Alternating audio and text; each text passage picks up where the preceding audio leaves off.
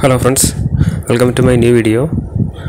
Now I am going to demonstrate how to count the motion using a PIR motion sensor, and we could see the count in a 4-digit TP1637 4-digit 7-segment display counter motion sensor. It's a PIR motion sensor, and this is a voltage regulator. This is for getting a stable 5 volt.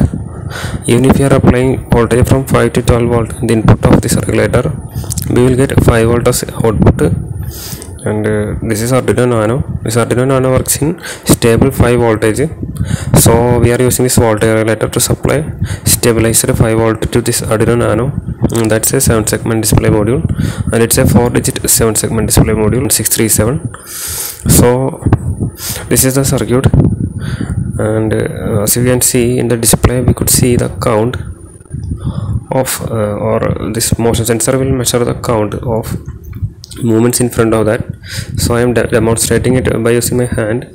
I am just blowing my hands in front of this motion sensor, and when my hands move in front of motion sensor, it will sense presence of motion and the count will be increased. So the incremented count you can see in the 7-segment display counter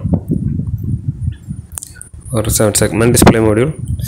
And this TP1637 7-segment display module is a very sophisticated module which we could program in a different modes to display in any manner as we are intending.